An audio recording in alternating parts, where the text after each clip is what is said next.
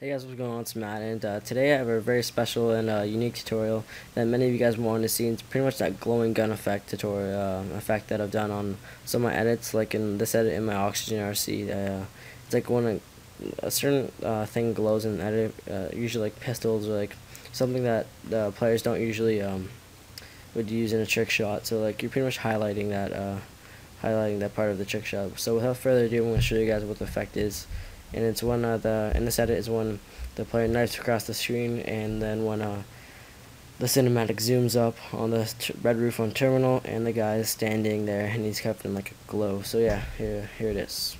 Between you and I, touch my body, on the floor, me around.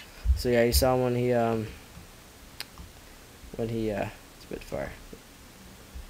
Whatever, it's not working right now, but when went up on the cinematic, he was standing there and he was covered in a glow. It's actually a really easy tutorial, and I don't have much time, so yeah, sorry if I'm talking quiet. My whole family is like sleeping, so yeah, let's get into this. So I just imported my clip.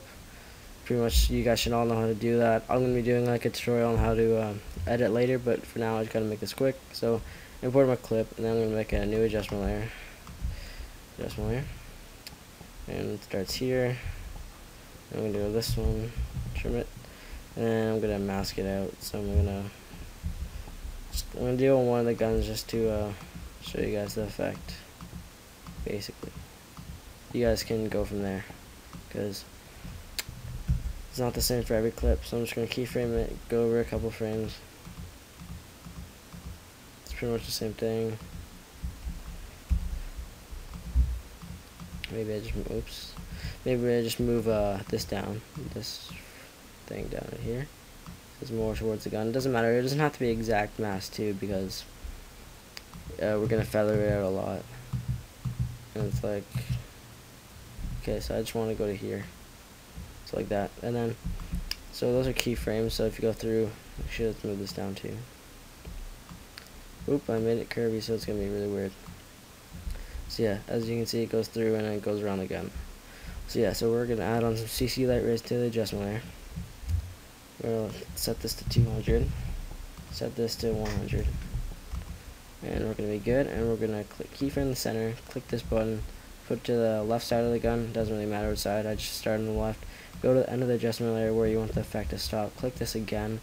Go to the other side of the gun. So we have like an animation going on here. Pretty nice. And then we're gonna add on some CC light burst 2.5, and drag that onto the clip. If it's gonna drag onto the clip, there we go. And it didn't drag on again. There we go. So now, as you can see, it's whoa. It's like really weird. We're gonna leave that how it is, the 150. You can mess with the settings all you want. Just for this clip and like this scenario, that's how it's gonna be. And we're gonna change from here to add. And if you don't have this thing right here, you gotta click this toggle switches and modes button, and that will enable you to do this effect. So after you do that, we're gonna add some color to this thing. So we're gonna search up tritone. We're gonna drag that onto the adjustment layer, and the midtone is the main color. So if we make this like a bluish thing, like a light blue, like that, and then we can change it from the white to a green, and then for the black we can do like a red. Why not? Really cool colors. And then on the adjustment layer, just gonna click F on our keyboard. And the pixels, I like to feather it up to 150 pixels, so it's like that. And then as you can see, as we go through, it changes colors. And if you didn't add the CC light rays where it goes through, it would just stay as one color. So that's why you want to have different colors going through. It's really cool.